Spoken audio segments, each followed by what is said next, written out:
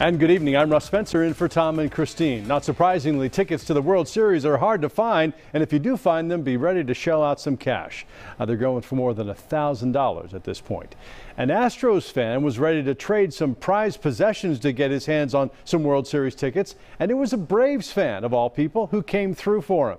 News Edge reporter Denise Dillon has that story.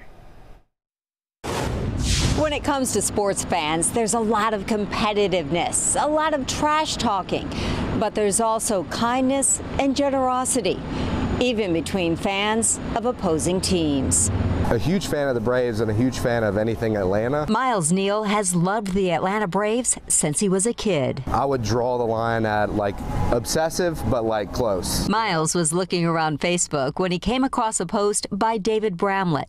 David was desperate to take his 11-year-old daughter Addison to a World Series game in Houston. I love the Astros. I promised her back in 2017 if the Astros make it back to the World Series, we'd go.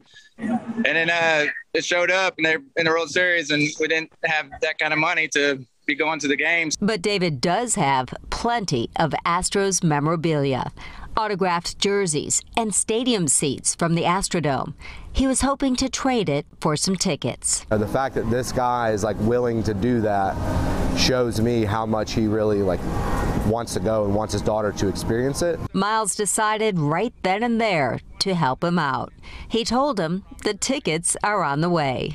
It was mind-boggling that he did something like that for us, and we were very appreciative. David and Addison had not met Miles.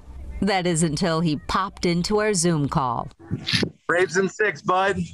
Hey, what's going on, man? We're super excited, man. You don't understand how much you blessed us. It's amazing. As for that memorabilia, Miles told David to keep it. I hope he gives it to his daughter when she's 25 and can appreciate it. Miles says it's not about generosity. He did it in the name of love for baseball. It doesn't matter. It's about baseball. It's about your kids and love and the world. And, at the end of the day, I hope they lose. But,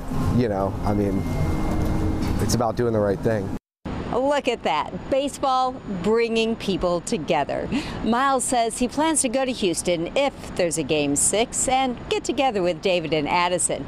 But the diehard Braves fan says he's not cheering for the Astros. His generosity doesn't go that far. Outside Truist Park, Denise Dillon, Fox 5 News. He did enough. Miles is a great guy. Well.